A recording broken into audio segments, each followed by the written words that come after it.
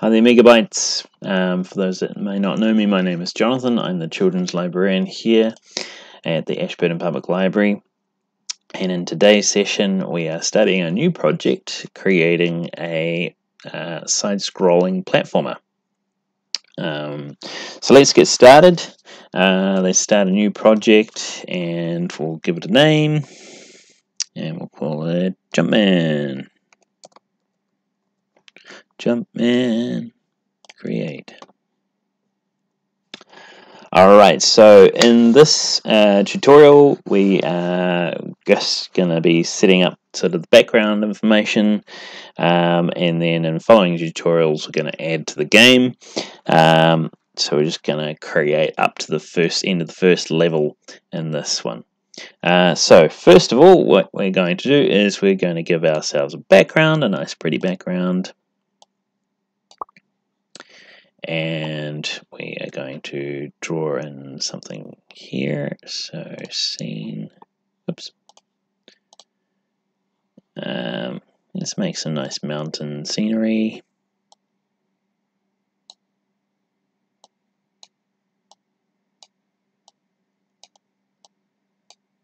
Ooh, that was a big one.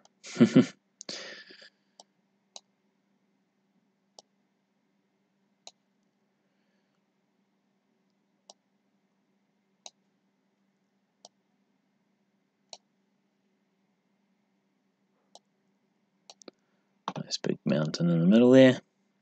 Just make sure it's all connected up. Okay, cool. Excellent. Just get that a little laid up in here.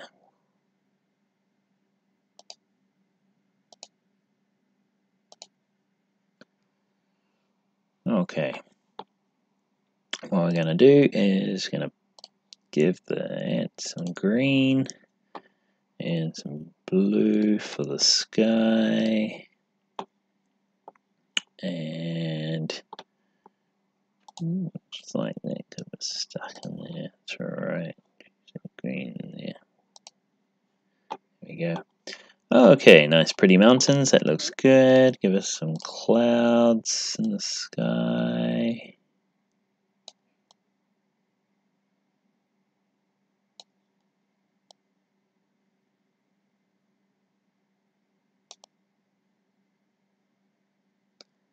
There we are. Pretty clouds. That's good. Give maybe one down here.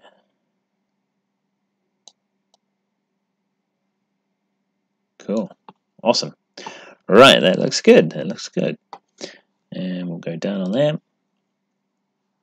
Okay, and of course we need a hero. So let's jump into here, and we need my sprite.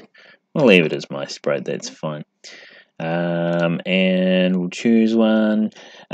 Do by all means create something from the in the editor, create your own sprite. That'd be really cool, but just to save time today, we're going to find something from the gallery.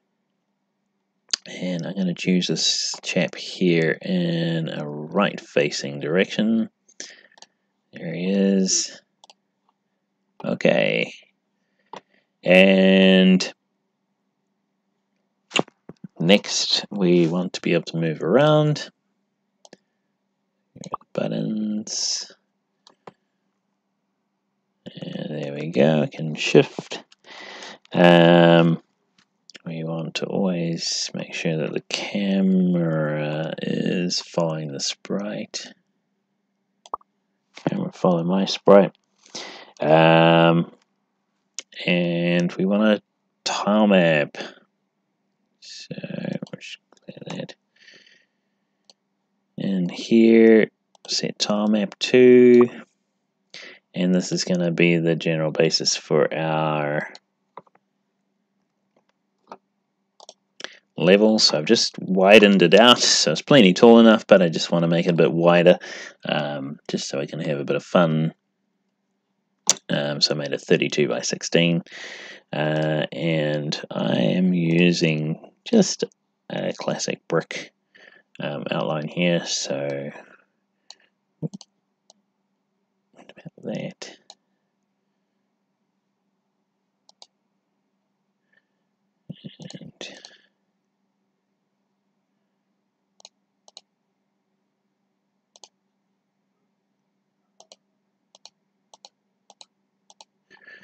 Okay, and the reason why I've left a gap there is because this one's too high and you won't be able to jump over either of those, so left a gap underneath so you can jump back up here and try again. And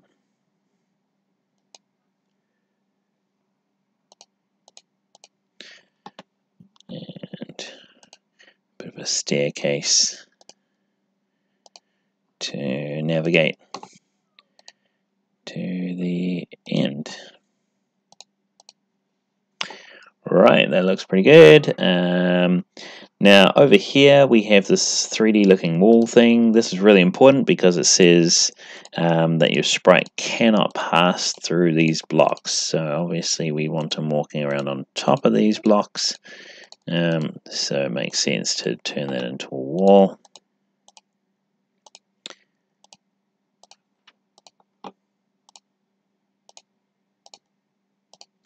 By the way, anything that we don't draw over top of is obviously, if we leave that blank, it's just going to show our background behind it, as you'll see in a wee moment.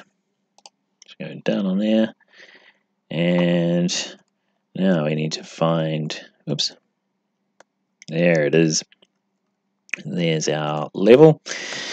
Now we've got an interesting problem going on because we're flying around in the sky, so we don't want that. We want to be walking around on the blocks themselves, so we need to adjust gravity. So we need to add in some gravity here.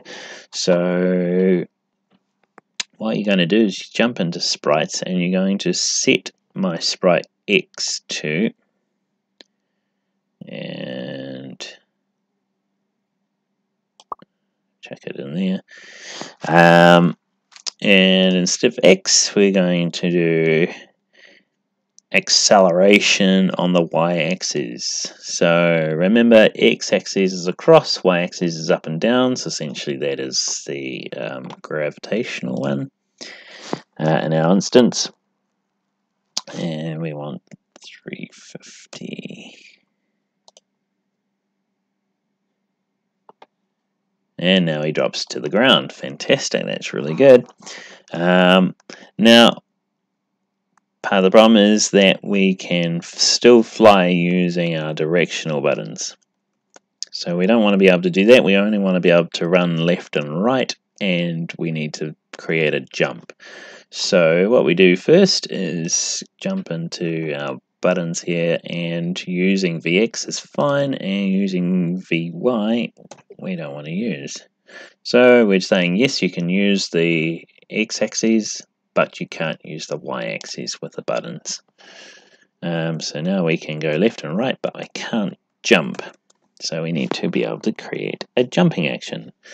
So under controller, you're going to grab your on A button pressed. Just move over a little bit. A button pressed. Now we're going to a bit of logic, if block, and an equals block. And back into sprites, we want something, this one here. So my sprite X, I'm going to change that again to my sprite's velocity on the y-axis.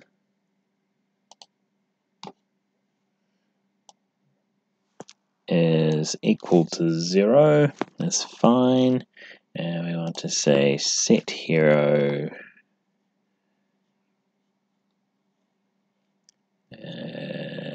set my sprite, sorry.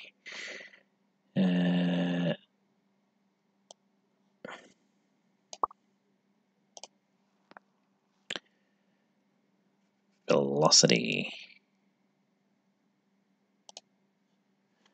to -160.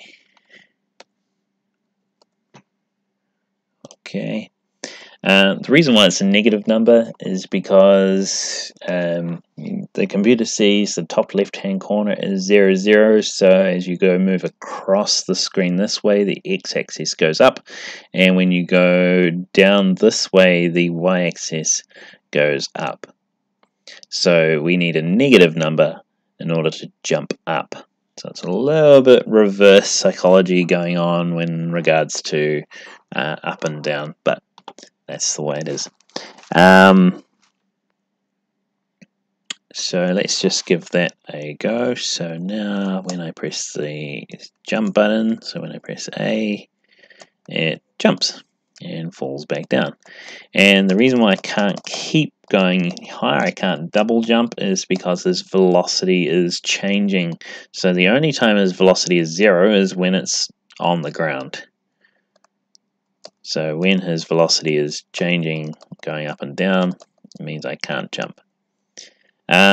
Now, one other thing here is that would be a huge cheat if I could just go across the bottom of the screen. So what we need to do is we need to tell the game that when I hit the bottom of the screen, it's game over and that I die. So we need to go into game update, and we want an if statement. And we want an equals statement. And we want a here sprite, my sprite. There we are. Sprites X, so in this case we want sprites Y, so this is the location on the screen on the vertical axis. So when my sprite's vertical axis touches a specific number, so it's greater than or equal to, because remember the higher the number is down the bottom, not up the top, so greater or equal to 2, I figured this out earlier, it's 248 is the bottom of the screen. We go. We want it on game update to say you lose. So now we jumpy jump and come down here and oh no, there we go. So that works. So that's fine. Now you'll notice that I'm still dropping from sort of up in the sky. I really want to start from sort of over here in the corner. So let's create a location to begin in. So if we jump back into our tile map, we want to create our own tile to say where we're starting.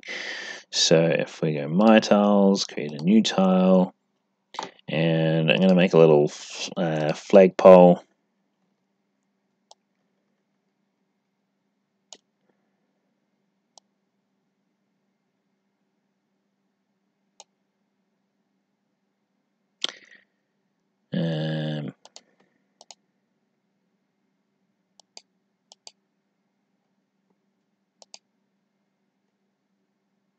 Hang on.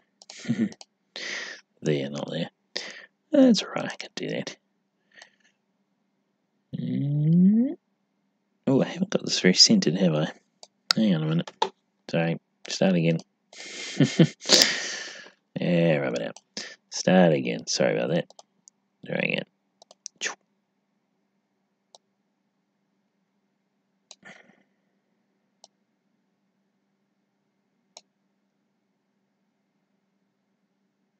It's about the middle there.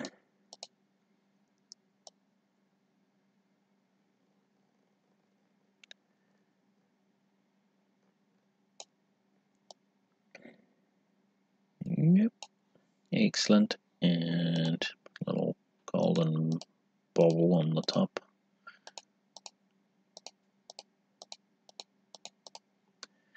And just going to be a flag. Now, I was going to make it a green flag, but it's on a green background, so I'll make it a blue flag. Blue flag. And start from about there, yeah.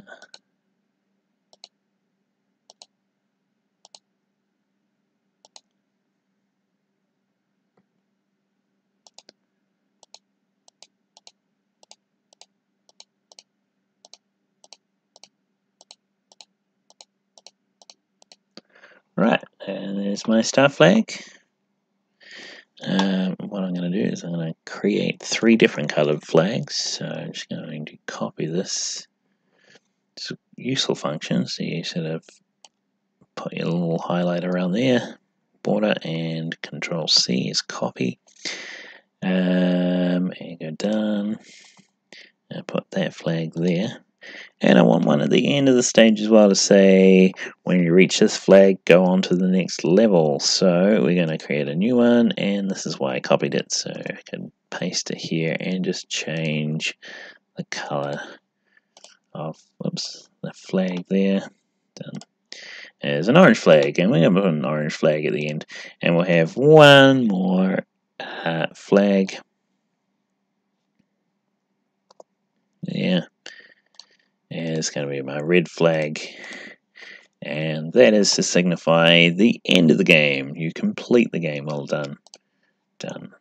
But we're not going to use that until later on in the game, but that's just for later. Alright, so we're going to go done on that. And now what we need to do is, because currently we're still dropping in the middle of nowhere, we want to tell the game that when to place the character onto that specific location. Now you can't do it specifically, but I can say random, because there's only one of them. I'll put it on that one because there is only one to put it on. And so we'll put, so place my sprite on top of random blue one. There is only one blue one, so it has to go on the only blue one that is there.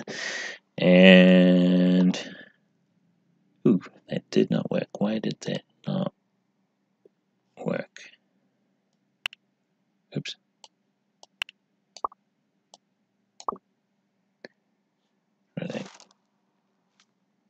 There we go. Alright. Because it did it and then created it, so it wouldn't work. Makes sense. Okay, so now when we move around, there it is. There's the green flag, blue flag. And we can jump.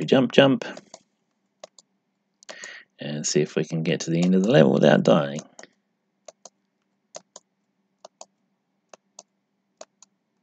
And down to the bottom. And ultimately, when we touch the orange flag, it will go on to the next level. I'm going to show you that in the next tutorial. So we'll see you there very soon. Ka kite, and we'll see you shortly. Bye.